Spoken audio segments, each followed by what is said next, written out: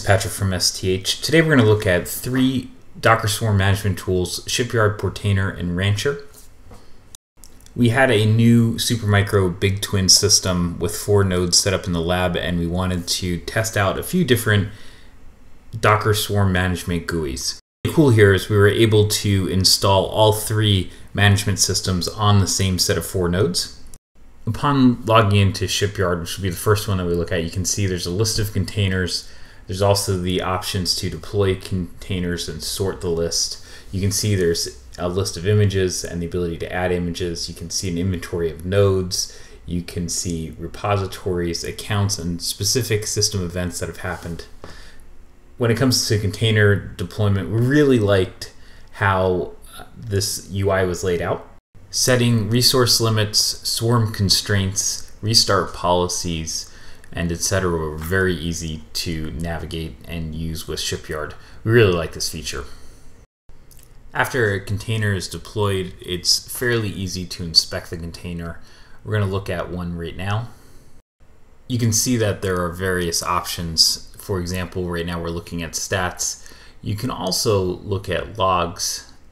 You can pull up another feature which is really cool, which is looking at an interactive console directly from the web user interface. Overall, we liked Shipyard. However, we're about to go look at Portainer, which we think is actually a little bit easier to use. One container install, very quick to set up. You can see the user interface is very responsive. You can see in the container list that actually Rancher and Shipyard created a lot of different containers and images. You can see that they even have a registry to pull down a few select applications very quickly. The templates available were not as extensive as we saw with Rancher, but it's still something that's nice to have and wasn't in Shipyard. Moving on to the service creation, what you will notice is that creating a service is extremely easy if you have a container that's already set up with everything you need.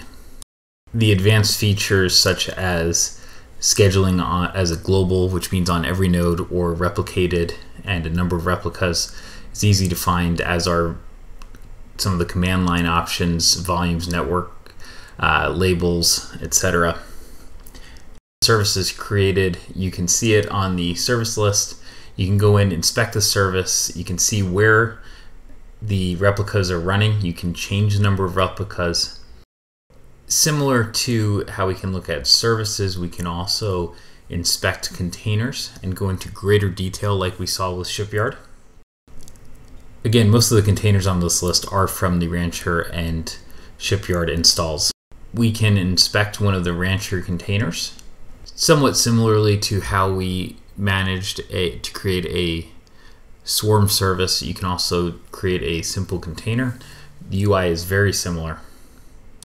We also wanted to inspect a container and show that there are features such as being able to get to the console directly from the web GUI.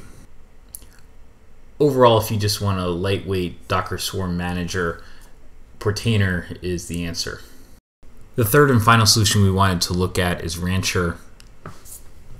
Rancher has more features, but it also imposes its own management scheme, so it's not just using Docker Swarm. It can also manage multiple environments. By default, it uses its cattle environment. However, there is experimental support for Docker Swarm. We like the ability to create stacks, which allow you to group different services together.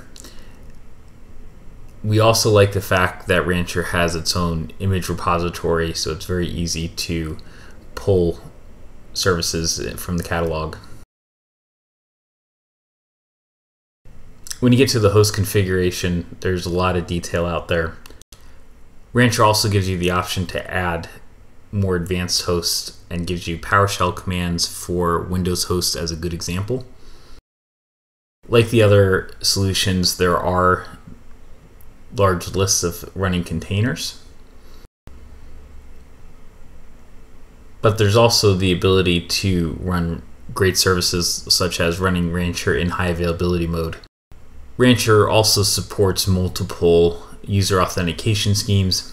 We also like the fact that it had drivers for various popular hosting platforms, not just AWS. I think if you want a more robust solution that can handle anything you throw at it, Rancher is the option to go with.